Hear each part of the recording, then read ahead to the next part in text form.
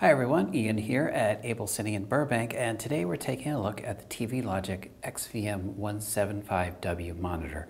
This is a native 1920 by 1080 resolution monitor with 10-bit color depth.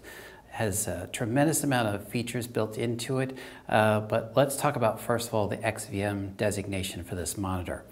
Being an XVM member of the TV Logic family means that it is an evaluation grade monitor. So what does that mean? It means that we can use this monitor to set looks on set. And this is increasingly more important as we get more and more large sensor camcorders on the market that have some type of log recording capability built in, so that we need to be able to create LUTs or lookup tables on set and to take that information from set into our post-production environment. And to that end, this monitor has a couple of ways of working with LUTs. You can, with a software program from TV Logic, move LUTs directly and apply them. Essentially what happens is it saves the settings of the monitor as it is. It then imports your LUT and then rewrites the original settings back into the monitor.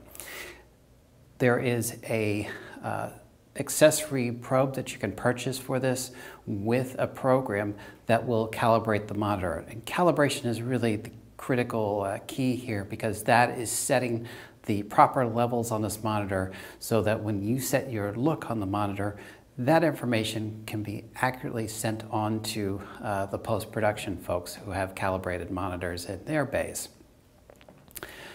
We can also import LUTs onto this through a third-party device such as HD Link Pro, using various color grading programs as well.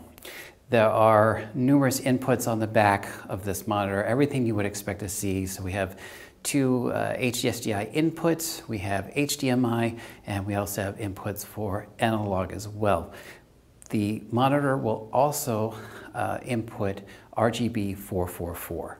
So tremendous amount of different color spaces and different signals that we can input and evaluate. Let's go over to the front of the monitor and take a look at some of the feature sets.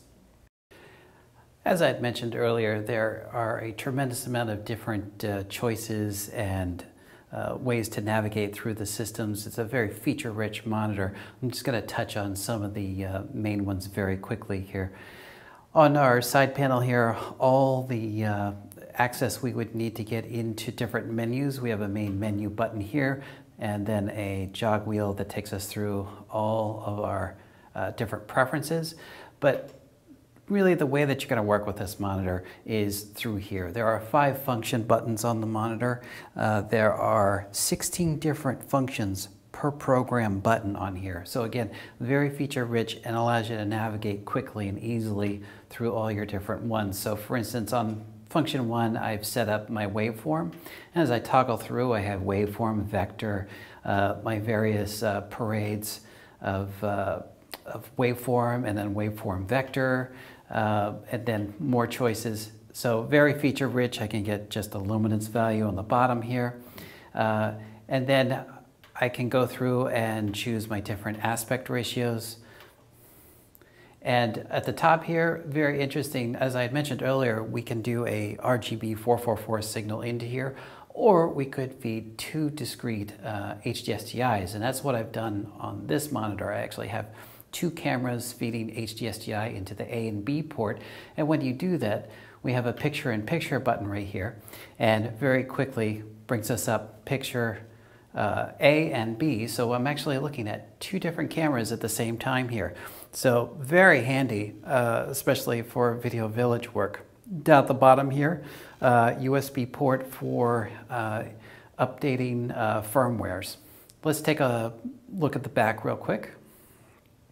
All right, taking a look at the back of the monitor here. Just a brief rundown on connectors. We have the RS-232. Again, this is a communication link that we would use for our LUTs in and out. We have a component, HDMI, DVI, as well as HDSDI in and out loop throughs on A and B. And powering, we can do a 110 or you can do a 4-pin XLR 12-volt DC power. In terms of mounting this monitor, right now it has this table stand. We can put a VESA mount on it for a stage pin, and it also has taps on the side, so we could put ears on it for a rack mount. And that's our look at the TV Logic XVM-175W evaluation grade monitor. Thanks for watching. I'll see you again soon.